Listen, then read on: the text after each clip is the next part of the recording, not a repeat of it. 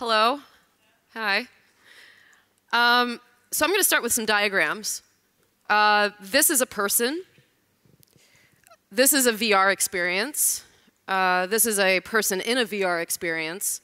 This is a person engaging with a VR experience. And I'm going to use these diagrams moving forward, so for clarity's sake, I wanted you to get some context for that. I'm going to dive right in and talk about story, because that's like the hot topic now with VR, right? And I want to start with traditional, and this might seem kind of obvious, but this is how I like to parse, you can even tell, parse my information in my own brain to make some sense out of it. So we have an experience. The experience affects us. We are then wanting to express that experience to someone else. And so we reflect on that experience, we filter it, and we craft a thing for that person, and that thing is called story. And as the presenter of that thing, I'm the storyteller. And how I go about doing it is the medium. VR is different, because what it does is this. And so like the idea of story and the storyteller and the medium all kind of lose a little bit of footing. And people freak out. Don't panic. Here's why. If we keep going with this, so the person that goes into the experience, is affected by it, sensing a pattern. She wants to express that to someone else. And the storyteller and the story emerge. But I'm not the storyteller anymore. The person in the experience is, and the story is more of an afterthought to the experience. So my job is really to craft for that occurrence. So I'm going to get out of the way a little bit. So I'm of the mindset that there are two kinds of stories, or two story states. The first is kinetic, and the second is potential. If you're wondering if I got this from science, you are correct. And VR prefers potential. What we want to do is craft for the potential of story. Now, I know this is a design conference, primarily, so I use the gradient tool to illustrate how the story itself isn't really a thing so much as a range. It's not one singular story. There are many permeations, perhaps infinite. So, no one takes the same thing away from an experience. So as a creator, I have to be like, what can I craft as an experience that allows for the potential of this gradient of story for someone to tell? So how do we go about doing this? And here's what's exciting, craft. Let's talk about worlds and world building. As a traditional filmmaker, I love the frame, right? I craft frames. And the unfortunate thing is that in VR, that's totally wrong. So I have to rethink it. In VR, the frame is wherever an audience member or a person that's in the experience is going to look. And that is the frame. But I can't premeditate that on my own. I can't say, this is the frame and you must look here. They're going to do whatever they want. So really, it's about the potential of frames, and the frames are everywhere. So this is actually an unfortunate way of looking at it. Instead of looking at VR content like this, we should probably look at it more like this. Right? A world of experience, a world of potential frames. And so instead of a box or instead of a frame, we should probably think of it more like this shape, which you've seen before.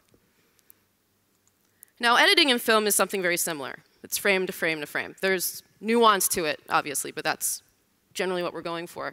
And because it's about worlds, editing in VR is more about the universe. Worlds that extend from other worlds. And my job as a creator is to help pull you along through that universe. Now, if it was just about worlds, I could just set up a 360 rig and film anything and you would love it. But that's not how it works, right? It's just as much about the person that's in the experience as it is about the world. And so we talk a lot in VR about this idea of presence. An important thing to shift here is the language of how we refer to the person in our experience. Viewer, stop it. It's not the viewer. Viewer is an objective person. You see something in a cinema, you see something in a theater, you are objective to it. Now that you're actually visiting these worlds, it makes sense to maybe call you a visitor. And suddenly, because of that shift in language, everything else starts to fall into place in terms of how we deal with the crafting that experience. So the first thing to talk about is attention. let's go back to this glacier climber. I have a pretty solid understanding of where someone will most likely look. I'm never 100% sure. Maybe people like random glacier stuff. But the idea is there's one person making a sound. Audio is very important. There's one person in the entire experience. So I can make a pretty good bet that they're going to look that direction. And that's an important thing to note, because if I can tell where someone's most likely going to look, I can then decide in the following world how I want that rotated or how I want to plan it so that they're looking at something that I think is important. I can meet their engagement with something that I think the following world has that could offer something great for them or something that could help move the story forward. Here's an example of that. The Montreal Canadian ice hockey team, first ice hockey game I've ever been to. And it's a torch ceremony, and I had a pretty good guess that people are going to watch the torch being passed. So this is what I did.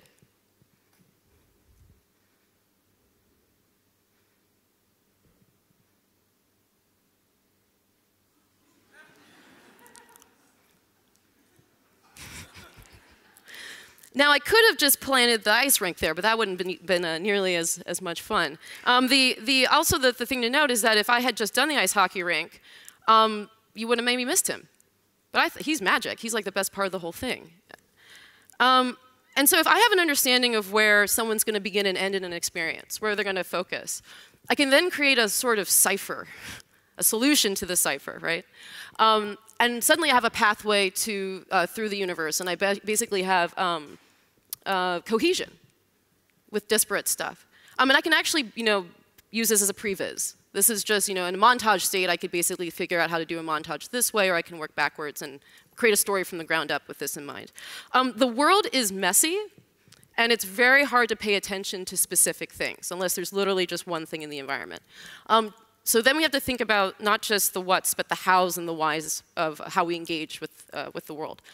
This is a tram scene. There's a lot to look at. So we have multiple points of interest there.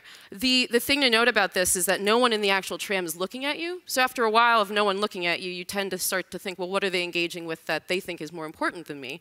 And it was the windows and the view outside. So I actually use the windows and leverage that in terms of being able to communicate, in order to communicate with the visitor. So I have this thing called extend and respond, which is if you're looking out the front or the back windows of the tram, I extend it with the hallway of a horse stable in the following world.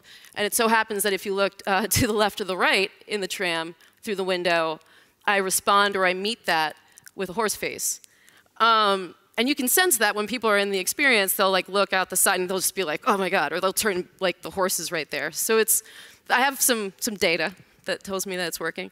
It also works for spatial orientation as well. If you're going to move someone through a space, the same space, it's important to keep the orientation of where that person's engaging with, or I'm not even saying this right, the spatial engagement a person has consistent. It's sort of like the 180 line in film, right? It's just disorienting if we have the same, two people talking and they're both in the same side of the frame. It's not like you can't not do that. You can totally mess this up, but then understand that there are repercussions of doing that. And this is my favorite concept of all time, is rebellion. We pay attention a lot to the literal, right? This scene that I shot is about a young girl playing violin. If you saw that, if you got that, great, that's what it's about. But instead what I do is if you decide you're going to turn away from it, I have her parents watching from the door. And it's actually, I would argue, that's the better vantage point. Because they can hear the girl behind me playing violin kind of poorly, and the parents kind of grimacing and dealing with it. And world function is important too. These are rocks in Iceland. I love them, but I could not tell you where you were looking if you're in that experience. It's just utter chaos. So, but chaos is good. If you think about video games, right? We don't just jump in and have boss level moments. We start kind of calm and we work our way up. We build relationships with the world. We build relationships with other people. So it's nice to be able to have sort of a calm level to start with, and then you start thinking about the cohesion of how different worlds function differently. A bedroom is different than a kitchen. A conference room is different than an orchestra, than a park, than a classroom. They all have functions, and they all can help tell the story. Identity is also very important as well, who are you? Are you a main character? Are you a secondary character? Are you a ghost? A little bit of a cop-out to be a ghost, or you could be a ghost. But that also kind of feeds into this idea of relationships. A quick example is, again, Kennedy playing violin. If I were tall, like parent tall, adult tall, my relationship with her has shifted. I'd look down on her. That's totally different than if I want to relate to her, in which case I'd want to be on her level. In an orchestra, am I part of the orchestra? Am I the conductor? If I'm the conductor, why am I in the middle of the orchestra? Why is no one looking at me? That guy seems to be the conductor. Are there two conductors? So the world that you build has to reflect the identity of the person in it. And something that I think is really important that VR is very good at is this idea of energy. I filmed this at Google I/O 2 years ago. This is the rig being turned on for the first time in public. This is after they had seen the announcement and they came out to take photos. It's really weird. That guy doesn't even have time for you, you know? But compare that to this, where you basically have, it's the same, you're a camera, these are still engineers, except you feel great because they made you and they're just happy that you work. You know, and that's the difference, you know? And it resonates. How people treat the rig, how they treat the technology will transcend and affect the person. The person is there as soon as you push the record button. It's important to understand that, because then you can start understanding how, you know, for acting or for other characters in the world, how they all kind of affect what you're doing. And Trisha talked about this yesterday, which I think is really important, is this idea of perception. Bo Lotto, who's a neuroscientist, said, "We never see the world as it actually is, but only the world that is useful for us to see." And she showed 6 by 9. It's one of my favorite pieces. How do you allow for a person to actually know what it feels like? Not just see. How do you feel like being in solitary confinement? We see the color red differently than each other. We're going to leave this conference with different experiences, right? Different stories to tell. Another way is just also, how do we get rid of certain sensory experiences? How do we do something like Notes on Blindness, where we actually use audio as the way of visualizing a space? Or, and this one's going to be a little trippy. So this is actually Deep Dream in VR. And Deep Dream is an artistic project that is being done by our artificial intelligence team at Google. And what's really cool about it is, like, there are a lot of really awesome art projects that are actually coming from machine learning. We, as humans, have a very limited perception of the world. And I believe very strongly that the art coming from AI can help us understand parts of the world that we can't see, and ways that we can't see. And I think there's some really interesting stuff we can do there. So, story again. This is heavy stuff. There's a lot of things we can do. So how do we begin? Where do we begin? And I've got a theory. And step 1, we're going to go back to my gradient tool experiment here, is what's the potential story? Like, what are you comfortable with as the takeaway? It's never going to be exactly what you want. You just got to get used to that fact. It's going to be a range of things. So your job as the creator is to understand what you would want to be that range. You have to unpack the story. What other aspects of the story are there? What are other ways I could tell this story, right? What's that range look like? Step 2, who is the visitor? Like, really think on that. That actually has, it permeates everything. If you're the hero, and you're expected to be the thing that drives the story, and you have no agency to change anything, then are you the hero? Is that fair? If you're a secondary character, do people look at you? Do people interact with you? Are you acknowledged? Are you familiar to them? What's that relationship like?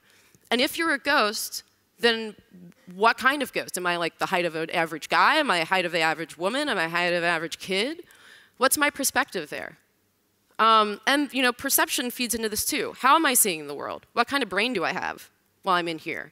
What experiences have happened to my character that make me see the world differently? And how can I have that shared experience with that character? The third is the rules of the universe. Can you inhabit another character? Can you move around physically? Can you steal people's hats? Can you walk away? Can you be like, I see what's going on, I want to go over there. Is that allowed? Can you do that? Is it important that you feel the urge to do that? And you keep going back into this, right? You go back to the story and you say, okay, now that I know who they are, now that I know about this, like, how do they all change? And you refine, and you refine, and you unpack, and you refine. And it's like any writing process that takes forever, and then you can get to step 4. And that's when I believe you can start to build. Thank you.